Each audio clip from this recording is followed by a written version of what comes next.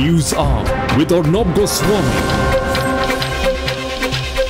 It is by far the biggest arrest in a scam that continues to haunt and shame the very foundations of our democratic nation.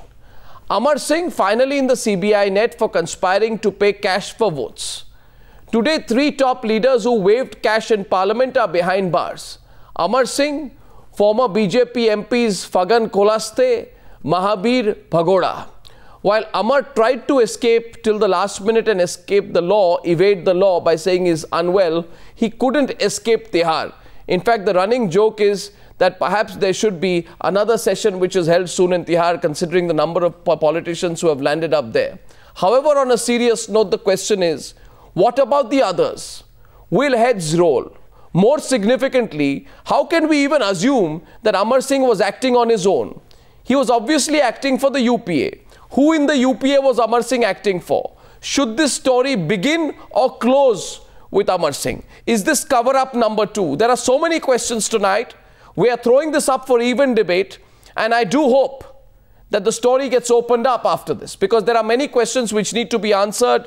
The nature of what happened, the nature of the sting operation, what really was the game going on behind the scenes, whether there was a collective effort from all the players involved to cover up this whole matter. My first question is, first let me introduce Dr. Ajay Kumar, former IPS officer and member of parliament. Thank you for coming. Investigative editor of Tehelka, Ashish Khaitan, has been following the story.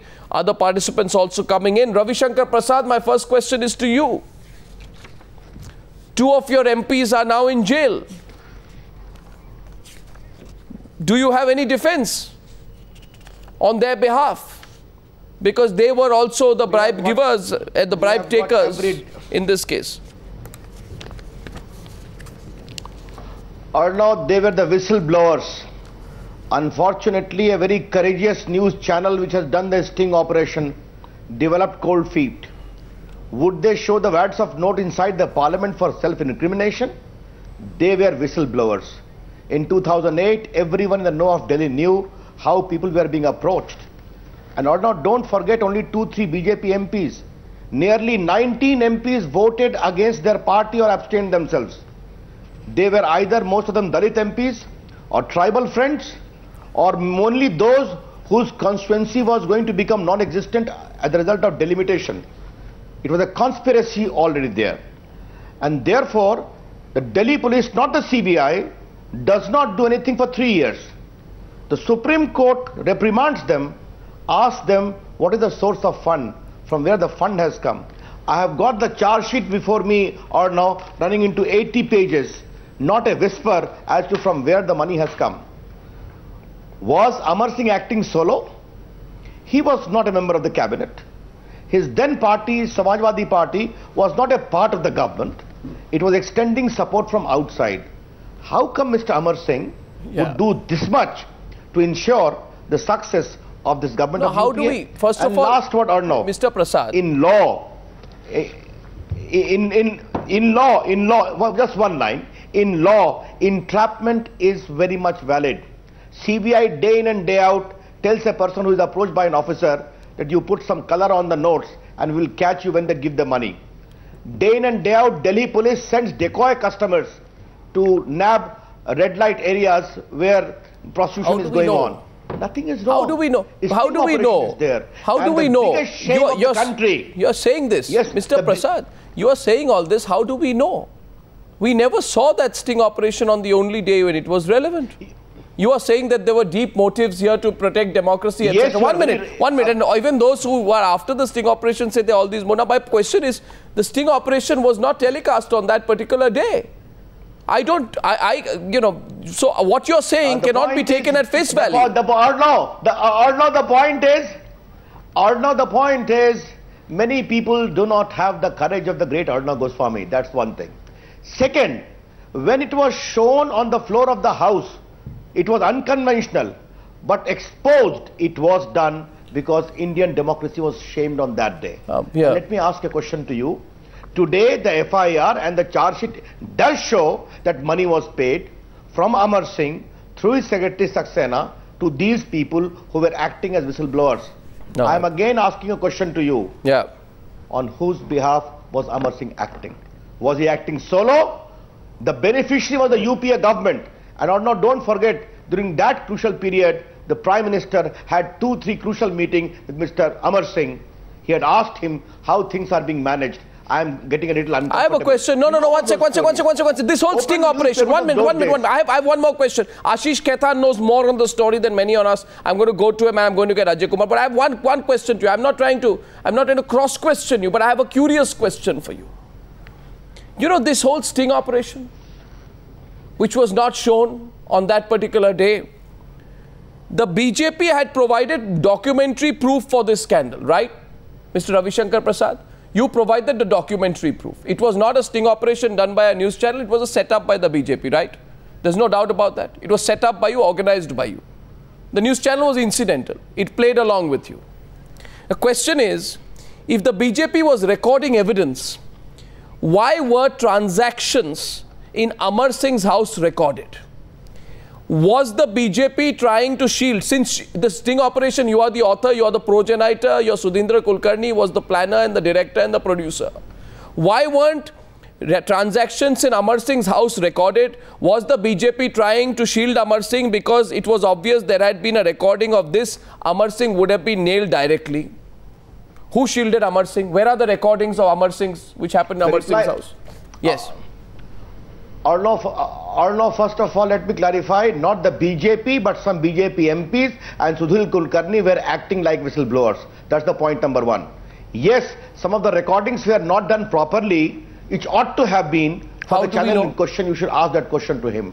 To whom? But when that was not, just a minute, and when that was not shown, those shown subsequently after some, during late period, our MPs who had gone there exposed the whole thing on the floor of the house. And number two, not only the BJP's 2-3 MPs, Arnav Goswami, 19 MPs did vote against their party's whip or abstained themselves, including of Akali Dal. Therefore, the larger question remains, who was the beneficiary? The beneficiary was the UPA government. Yeah. And open the newspapers of those period, Amar Singh was frequently in meeting with Dr. Manmohan Singh. Is it a fact or not? You're making a charge. You're making a charge. Talk to any MPs. You're making a charge. Including senior MPs who were being approached. Okay, now I'm moving on. I'm not making a charge, I'm stating a fact. Okay, therefore, you open the newspapers, Amar Singh had many meetings with the Prime Minister. I don't, Mr. Ravi Shankar Prasad. And if that is the case, Arnav, only 1 point more. Arnav, only 1 point more.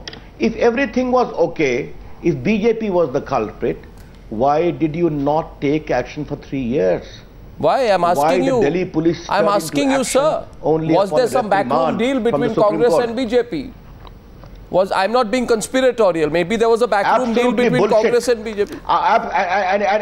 And it is below my dignity to reply to this kind of contemptuous charge being leveled by you, whom I hold with great respect. Okay, Mr. Prasad. Completely condemnable, yes, baseless. Yes. BJP inside the parliament, outside the parliament has been campaigning for it. Right. Mr. Prasad, I'm going to my next participant now. Thank you for that.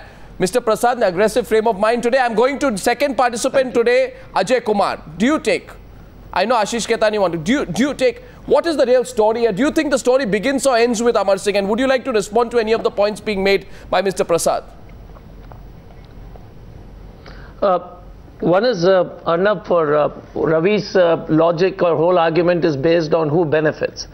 Now, we are assuming that the benefit was the government would be safe. So and the logic was the numbers were with the government by that time, and so the question of benefit is again a conjunctural question.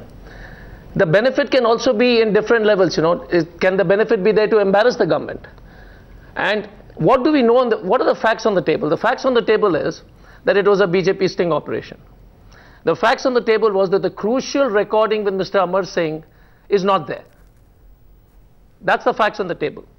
The third fact on the table we are told it's not there. 1 minute. We are told it's not there. We are told it's not there. 1 minute. Ajay, on Amar Singh. They've been pro-nuclear. No, Amar Singh. Ajay, sorry. I don't intend to call you Amar Singh. That was complete slip of tongue. Question here is, we are told the recordings of Amar Singh are not there. We have not seen the recordings. Maybe they are there, maybe they are not there. Now we are told that part of the sting operation was not recorded properly. It's all post facto.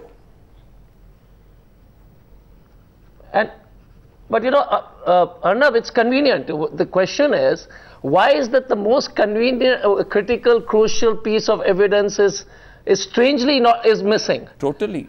Is strangely missing. Totally. It's a very, very valid point. Let me get in. Very valid point. Let me get in Ashish Khaitan at this point. Ashish, you know, I don't know. Simple question. You heard Mr. Ravi Shankar Prasad, what he says. Though the UPA has a lot to answer for here. I mean, interestingly, they don't seem to be wanting to come straight into the debate. Does the story open or close with Amar Singh? How do you view Amar Singh's arrest today? No, not really. The story doesn't start with Amar Singh and certainly doesn't end with Amar Singh. That's right. The story is that how parliamentary democracy was reduced to a tool of tactical necessity, a means to acquire power, to gather influence, and how the BJP, both the BJP, the UPA and also the Samajwadi Party, they did nothing to uphold the core democratic values. You know, the other day they were all exhorting the entire country to see the parliament with paramount reverence. On that particular day, or in fact the 2 days before that, a conspiracy is hatched by BJP's top leadership. And the conspiracy is that these 3 BJP MPs, who are all tribal leaders, they will be used as guinea pigs to entrap first the Congress, and if they fail in entrapping Congress, then they will go after the weakest link, which was Amar Singh. And then the currency will be smuggled in the parliament. There will be a spectacle, no matter if that act brings disrepute to the country and the very system of parliamentary governance. But they will stage manage this spectacle, and they will manage a political coup. So this was the plan. And what the BJP does after that, the BJP calls this staged managed sting operation, this engineered sting operation, a whistleblowing operation. Now, what's the bigger issue? They use 3 BJP MPs as guinea pigs to entrap Congress. Ashish, 1 minute. They go after. Ashish, what's the bigger issue? Who was paying Amar Singh? Is that the bigger issue? Or the charge that you are putting out that the BJP was going on a fishing expedition? If they went on a fishing expedition and nobody was paying, they would have had a failed fishing expedition. So what is the bigger issue? What's the bigger issue? No, the bigger issue is, there are several bigger issues. One, there is a bigger issue of the sanctity of parliamentary democracy.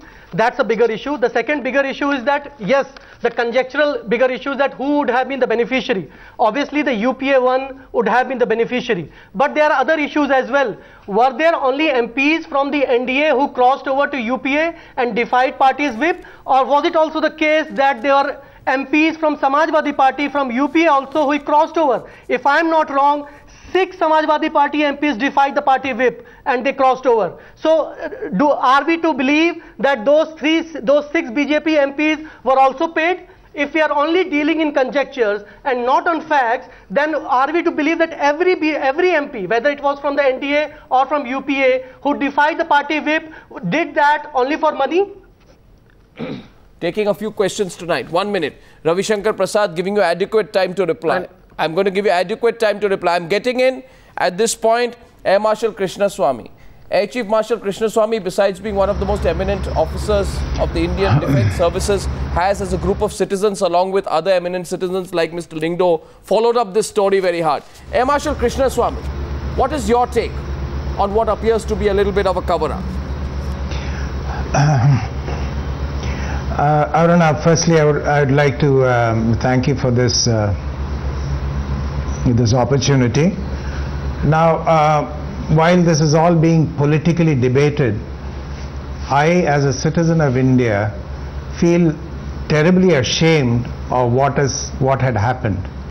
We seem to have missed that point totally somewhere in the debate. I am basically a soldier. I recall when Parliament was attacked with somebody firing a bullet.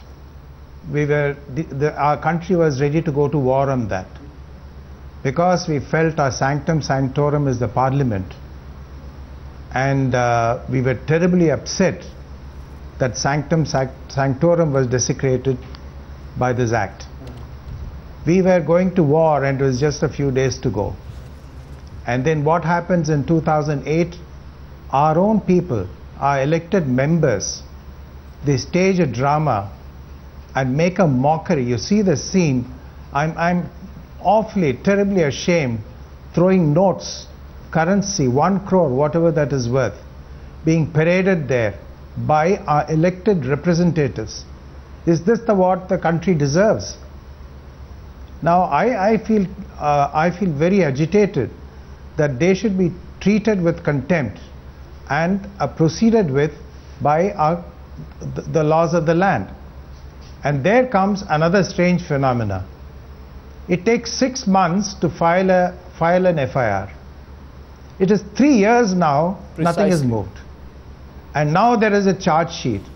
I don't know whether Mr. Amar Singh is guilty or who's guilty. That's not my issue.